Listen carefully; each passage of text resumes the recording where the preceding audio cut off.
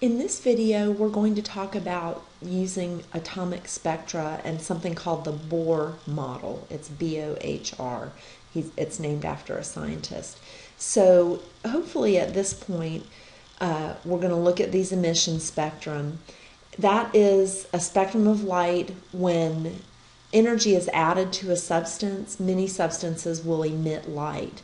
And so sometimes we can see that in the visible spectrum, other times we can't. So we're going to take a look at a few specific cases of that. And hopefully we're looking at flame tests. That's something we'll do in class. And discharge tubes. So those are two kind of cool activities that you have either done or will do in class around the time of this video. So let's talk about what a spectrum looks like. You may have seen a prism before, and it takes sunlight or electric light, like a light bulb, and it splits it into the colors of the spectrum. And you may remember Roy G. Biv, red, orange, yellow, green, blue, indigo, violet, and the colors that come from the sunlight. It's the same thing if we use a little slit with a prism with a particular substance in the bulb. In this case, this is showing a hydrogen gas discharge tube. So we're putting electricity through it. You can see on the left side the little positive and negative. And it doesn't give this wide spectrum of all the different colors. It just gives certain lines. And there's a reason for that. There are different atomic emission spectra for every different element. And you can see the top one is barium. It has a number of lines. Calcium it has different lines than barium. It's a way that you can identify things. Lithium has 4 very specific lines. Sodium has 2 lines that are very close together that give sodium, in a flame, its very characteristic orange color. And then these are just a couple of more examples. And as you do these activities, you'll get to see some of these spectra yourselves. All right, so let's talk about just a really simple model. When you think about hydrogen, the thing that's really unique about hydrogen is that it has only one electron. And that it makes really simple to do these calculations because you're not dealing with multiple different electrons in multiple different subshells and energy levels. We've just got that one electron in the 1s subshell. So we don't have to worry about any other interactions between other electrons and other energy levels. So what we know about the hydrogen atom is that all of the subshells are degenerate. Degenerate means they're at the same energy level with each other in the same shell. You've seen this little model before when we talked about the electron configurations, but you can see that they're all on the same level. Instead of 2s being below 2p, 3s being below 3p, they're all on the exact same level because there are no electrons in there. And so we don't have to worry about transitions. We can just worry about transitions from one shell to another. We don't have to worry about which subshell it ends up in, whether it's 2s or 2p. It just makes it a lot less complicated. All right, so I want to show you this. So this shows you a model of the hydrogen atom, and this is what we call the Bohr model. Remember that when we talk about the electrons in an atom, we talk about that electron cloud. Niels Bohr was a scientist who proposed the little orbits that electrons orbited around the nucleus in fixed paths. So that's just a visual way for us to look at this. So if we have a hydrogen atom, in the nucleus there's one proton, that's it. And then there's one electron in the lowest energy level, the first energy level. And you can see that these other energy levels are there, but they don't have any electrons in them because it's hydrogen atom, one electron.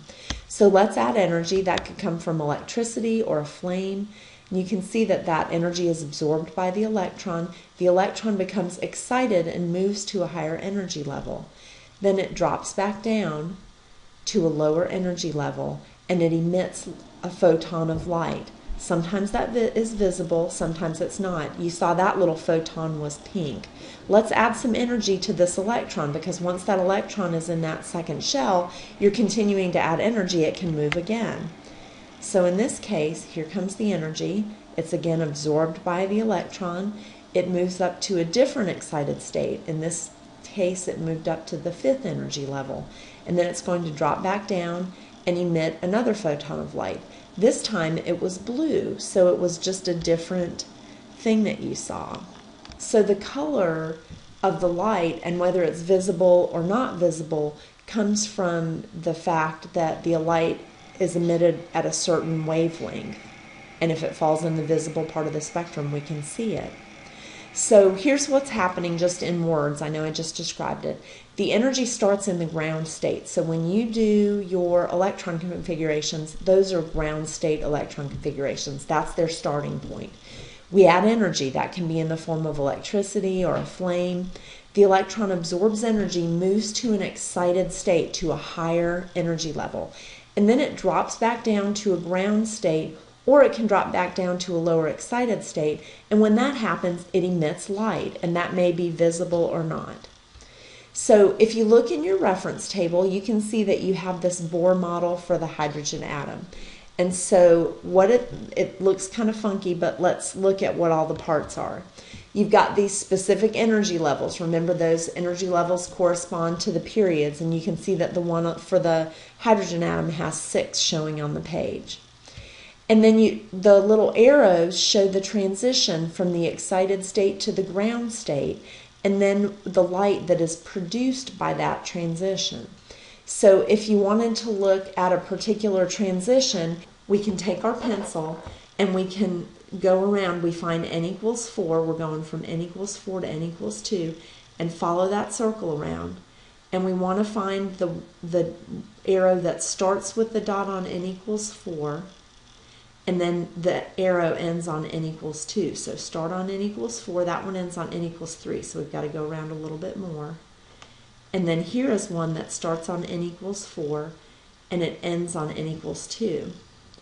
So now that we have found that particular one, we found the right transition, n equals 4 to n equals 2. And then we want to follow that down. And this tells us the wavelength of light that is emitted. And it gives us 486, and if you look at the chart, it says it's in nanometers, so that's 486 nanometers, and that's the wavelength of light produced by electrons that make that particular transition. When you have electrons, more than one electron in an atom, what happens is the subshells are more spaced out. They're not all on the same energy level because some of them have electrons in them. And so it just becomes a lot more complicated to determine the transitions, and that's why we use the hydrogen atom. It's nice and straightforward. Like in this example, here's lithium. Lithium only has 3 electrons. And so we know that its electron configuration is 1s2, 2p1. You can see that there's a line at 670 nanometers.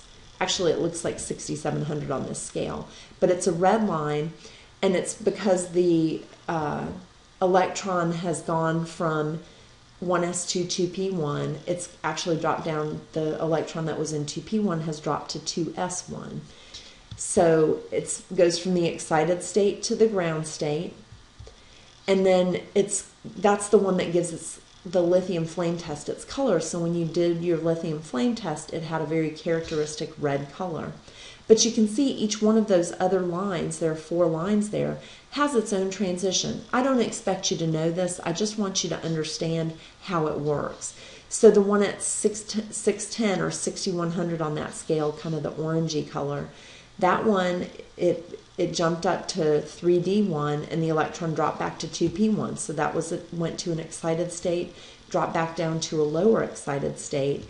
And then at 497, that greenish line, that one is a different transition. So you can see that there are all these different transitions happening, and that's just in an atom that has 3 electrons. So you can imagine as you get more electrons, you get more and more of these little transitions and lines. It gets a lot more complicated, but each one is very unique to the element.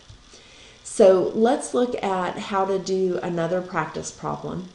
In this case, it's asking what is the wavelength of a photon emitted from a hydrogen atom when an electron jumps from n equals 3 to n equals 1. So remember that what we want to do is find the circle that says n equals 3, and we want to follow it around and find the dot that starts there. Now none of those start on n equals 3, so we're going to follow it around. This one starts on n equals 3, but it ends on n equals 2, so we're going to keep going around. There's one that starts on n equals 3, and it ends on n equals 1, so we're going to follow that backwards down to the table. And you can see it's the center line here. And so you can see that that's 103, and remember that the unit on this is nanometers.